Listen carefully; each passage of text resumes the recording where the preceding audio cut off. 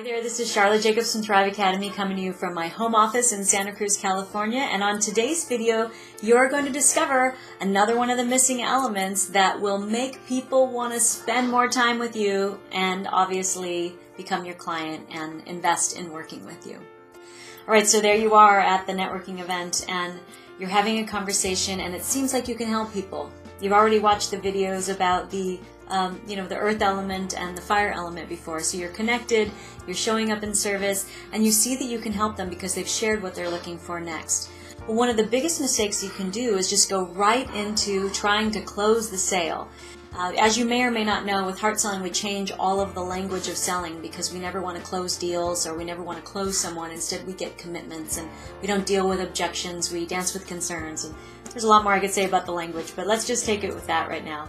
And if you go immediately for closing the deal, it's weird, it's awkward, it feels like, oh gosh, we were just having this great connection and now you're going to pitch me on your thing, which in our language is an offer, but this isn't the right time for it. You've got to really slow down and make sure that your potential client knows that you see them.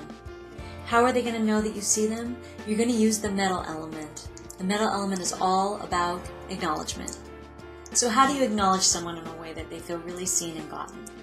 Well, before I go there, I want to talk about what metal can look like out of balance, because metal on one side out of balance, and this is a lot of what we see with a lot of clinical practitioners, because maybe you were taught in chiropractic or acupuncture, naturopathic school, whatever it is, that you're just supposed to tell somebody what's wrong with them, and then they're going to see all the stuff that's wrong with them, and they're going to want to come in to work with you, right?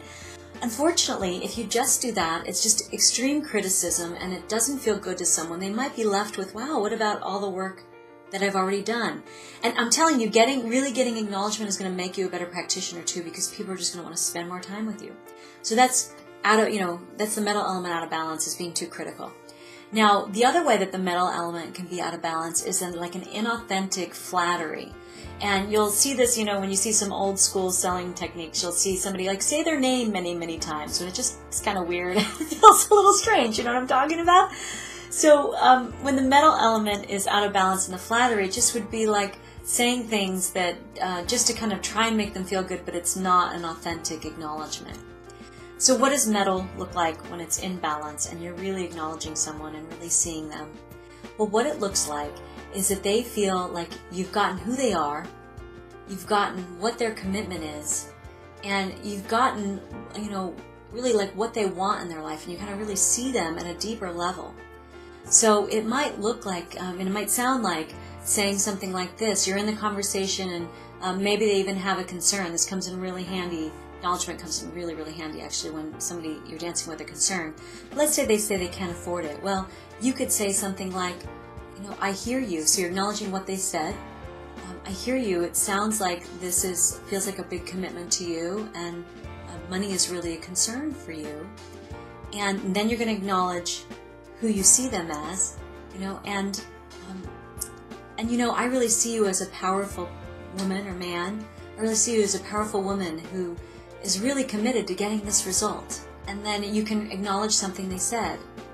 And I remember earlier you said in the conversation that you were really committed to growing your business if you're a business coach, or really having your health be 100% top-notch if you're a health coach, or really having your relationship have that magical feeling again. So when you acknowledge someone in an authentic way where they feel really seen, you're going to find that they lean back into the conversation and they're a lot more open to you.